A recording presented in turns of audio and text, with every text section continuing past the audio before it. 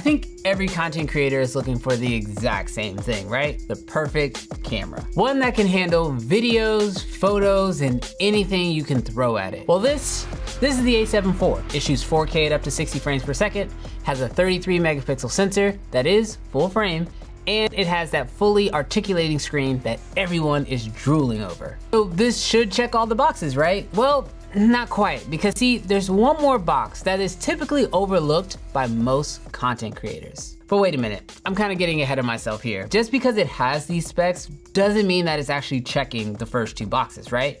So let's go ahead and jump into the first box, which is all about video. Now, in order to properly break down how this camera handles video, we first have to talk about really where this camera sits in Sony's lineup. For starters, this actually sits kind of in the middle, but price-wise, towards the bottom. See, Sony has their a7R series, and they also have their a7S series. And the benefit of each of these is with the R, this focuses primarily on photo, and with the S, this primarily focuses on video. But see, with the a7 IV, this is supposed to be this perfect hybrid of the two, but at a more affordable price. Now, at the heart of this camera sits its sensor. As I mentioned, it is a 33 megapixel sensor, and it's backlit, which is fantastic for this price point. Now, one of the major benefits of this higher megapixel sensor is the fact that when it comes to video, you're not just getting 4K at 24 or 30 frames per second, you're actually getting 7K that's being downsampled to 4K. And this is something that you really won't even find in the a7S III or the FX3 for that matter. Now, on top of having fantastic resolution, you're also gonna get beautiful picture profiles and plenty to choose from. Just like on some of their more professional cameras, you're gonna get HLG, which is gonna allow you to capture HDR. You get S-Logged in order to get the most dynamic range out of your camera. And they also packed in Cinetone, which is their more professional, sort of pre-colored look for their cinema cameras that normally just need some minor tweaks. You do slightly lose a little bit of dynamic range here, but personally, this is one of my favorite run and gun picture profiles. Now, having all these picture profiles is great, but what's most important is that they're all captured in 10-bit. This means that we're gonna get tons of data. This means you're gonna have more information coming in from the sensor, which means you have more to play with in post. Now, when you hear about all this data, you might think this might be too much to work with, or can my computer even keep up? Well, the nice thing is that you can actually choose to capture in All-I, which is a great compression codec, which means it's actually gonna be easier for your computer to edit all this stuff in post as well. Now, as I mentioned earlier, this camera does have that backlit sensor, which personally I found really helps out in low light situations. About a week ago or so, I was out shooting this camera and we decided to stay out a little bit later than golden hour in order to see what this camera could do in low light. And when you put this camera in its base native ISO, you're actually gonna get super clean shadows. And it's really nice to be able to have that flexibility if you're running and gunning. Now, another huge upgrade from the 3 to the 4 is with autofocus. The autofocus that they've added into this camera really brings it on par with the other Sonys in the same lineup, as well as it really competes heavy with a lot of the Canon mirrorless cameras as well. This is a huge benefit, especially if you are out filming subjects with super shallow depth of field, or even along with that flippy screen, it helps a lot with solo shooting. You know, overall, the video that you get out of this camera is really stellar. I mean, personally, I've always loved Sony's colors. I know for a long time, a lot of people really gravitated to the Canon colors, but over the years, Sony has continued to improve on their color science, and they brought that over to this camera particularly. As I mentioned, with the flexibility of S-Log and the ease of use of Cinetone, it really does give you a camera that you can trust will check that video box, but that's just one box. Now, let's hop into photos. As you guys know, I'm primarily a video shooter, but from time to time, I do have to take photos. Whether that's for thumbnails or posts for Instagram, everybody needs a camera that can sort of do both. So I wanted to take a couple shots with this camera and see what I could get out of it. But in order to fully break down these photos, let's take it into the editor. So to open up these photos, I'm gonna be pulling up Luminar Neo. Now, Luminar Neo did sponsor this section of the video, but let's be honest, we have to look at the photos in an editor anyway, and so it just kind of makes sense as far as doing this integration. Plus, with all their new AI features, such as background removal, AI masking, and sky replacement, they're really gonna help show what we can do with these photos out of the Sony a7 IV. Now, when it comes to checking that photo box, one of the first major things that the a7 IV gives us is eye autofocus. When it comes to eye autofocus, this is absolutely crucial, really, because just like in video, if you don't nail your focus, your photo is pretty much useless, and especially when using an editor like Luminar Neo. See, Luminar Neo can use AI to help you do masking, so that way you can change certain elements, like you can make your background lighter, or you can make the subject darker, or you can actually do full edits based on certain elements that the AI is able to pick up. But if your photo's not in focus, well, that doesn't work. And so here we can look at one of these photos and we can see just how quickly the AI is able to do its job because this camera was able to get tack sharp focus on our subject's eye. Now, Sony says that this camera offers 15 stops of dynamic range, which, although I don't have a scientific way of actually testing those numbers, I can say that when I look at a lot of these photos here, it is giving me really good dynamic range. For example, these photos were actually taken very close to sunset, actually slightly after sunset. And so you can see in the before how my subject is completely in shadow and the sky is almost overexposed. But because of those 15 stops of dynamic range in the raw files, I am able to actually pull back all of that detail. Now, pulling back that detail doesn't just give me a better image, but it actually allows the AI to do some really interesting things. For example, because I have all this information pulled back, now I can do something as simple as a sky replacement. See, here at this time we were shooting, the sky wasn't fantastic, but with Luminar Neo, I can actually do a sky replacement. And because I have all of that information from the dynamic range, not only can it do the sky replacement, but even in areas like here, down here in the water, where it's pretty much almost all shadow, it still has the information needed in order to do the reflection of that sky replacement, which is something really interesting that Luminar Neo is actually able to even do to begin with. Now, the third major benefit when it comes to the photography on the a7 IV has to do with that 33 megapixel sensor. I've already talked about why that's beneficial in video, but when it comes to photos, this can really come in handy when you're needing to crop and reframe your actual photography. As we know, a lot of times we're taking photos and it might need to be repurposed for a YouTube thumbnail or an Instagram post. And so having all that resolution will allow you to reframe your images.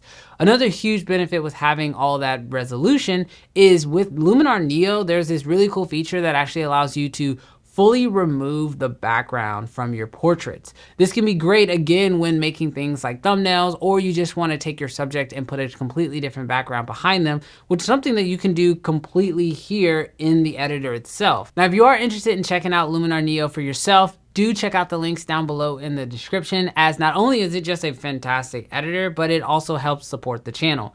On top of that, they do have other effects that they have been adding, such as dust removal, atmosphere, and they even have dodge and burn coming very soon. One of the things that makes Luminar Neo really stand out today is from a pricing structure is that you can purchase this on a one-time buy. So unlike Lightroom and many other softwares out there, you're not having to sign up for a subscription. But if you are someone who still uses Lightroom, the nice thing is that there is a plugin that will allow you to send your photos from Lightroom into Luminar Neo and be able to edit them. But now that we've talked a little bit about the photo box, let's go ahead and hop into that third box. Because remember, like I said, so many creators forget about this box.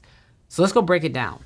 All right, so I'm totally guilty of this too. We get a new camera and we get overly excited about the specs when arguably we forget about the most important box, which is just simply functionality. All right, now I get it. Functionality is completely subjective. So the only way to figure out how functional a camera really is to look at what the camera is designed for and then see how well it stacks up to that in real world use cases. So when it comes to the a7 IV, this is clearly a hybrid camera. So does it stand up to the functionality that Sony was promising when it first came out? Well, yes, but also no. And the no is really where some of the problems start to fall into line. Now, I've already mentioned that the photos and the video that you get out of this camera are absolutely stellar, and that's not gonna change here, but it's the speed at which the actual sensor is reading that information that's really slowing down this camera and acting as its kryptonite. Now, in most cases, one fault of a camera really isn't enough to write it off altogether, but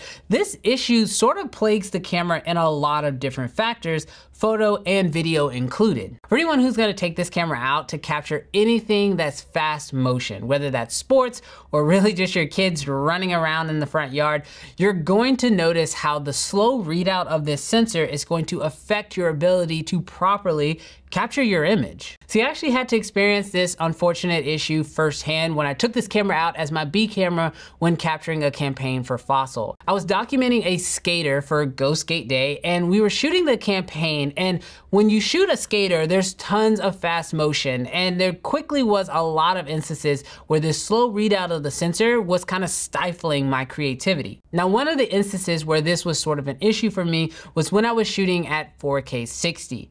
Now, whenever you have slow readout on the sensor, the easiest way to fix this from a manufacturer standpoint is literally to limit the size of the sensor that is being used. This is why when shooting at 4K 60, there is a crop. Now, from a creative standpoint, this is sort of an issue when you're going back and forth between 24 frames and 60. You either have two options, either to step back or to change focal lengths altogether, which might include swapping lenses altogether.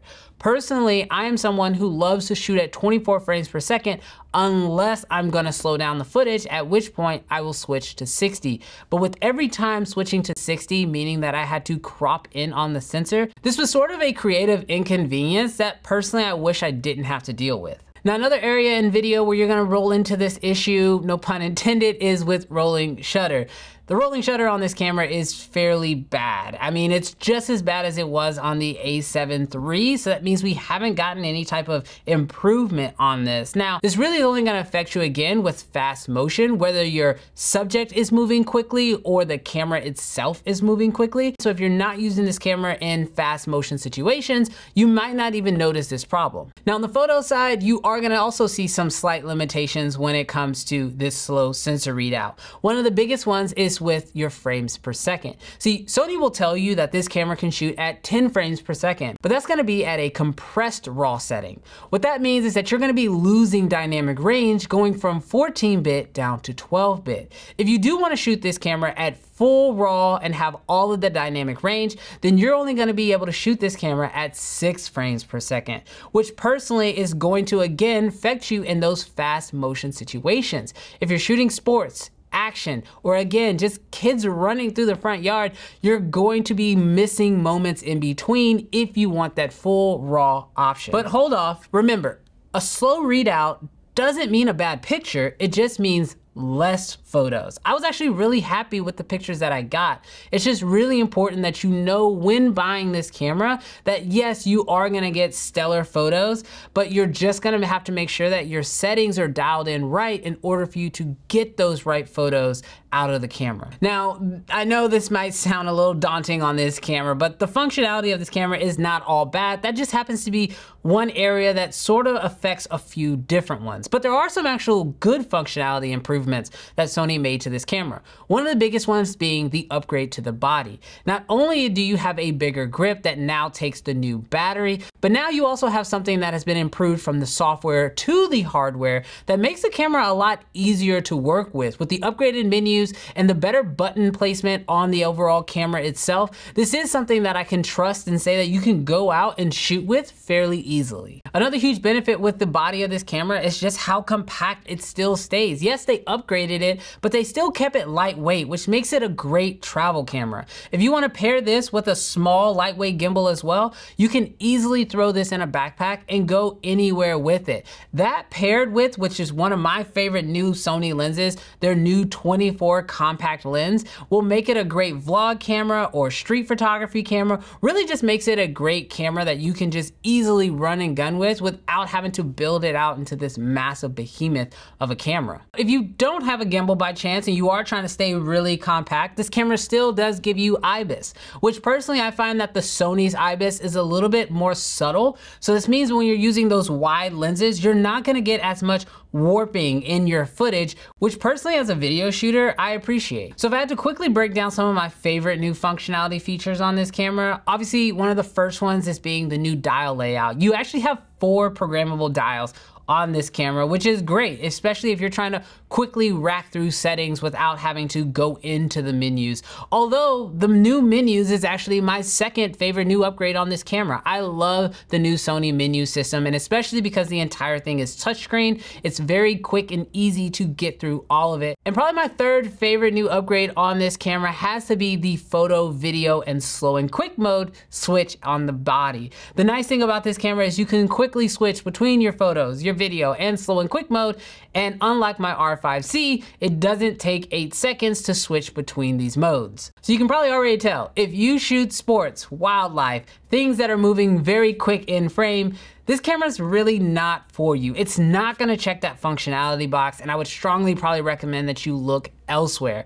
However, if you're shooting really anything else, this is a stellar camera, and at the price point that it's sitting at, it is a highly sought after camera because it is a great entry into Sony's full frame lineup. Now sure, they do have other full frame cameras that you could look at, even some that are slightly cheaper, but with a lot of the upgrades that they've made to this camera and a lot of the features that they packed into it, I do strongly recommend it at least be one of the ones on your list when you're shopping around for full frame Sony cameras. So does the A7 IV live up to the hype? Well, honestly, it shouldn't have to. Look, all these cameras are great in today's time. It really doesn't matter which one you pick. My goal here is just to help you guys see the good and the bad of any camera that you're looking at purchasing, so that way you can know what you're getting into before you actually buy it. But I wanna give a huge shout out to B&H and say thank you so much for sending this camera out for me to review and test here on the channel. Let me know what you guys think of all the things that I said, and maybe if I missed something,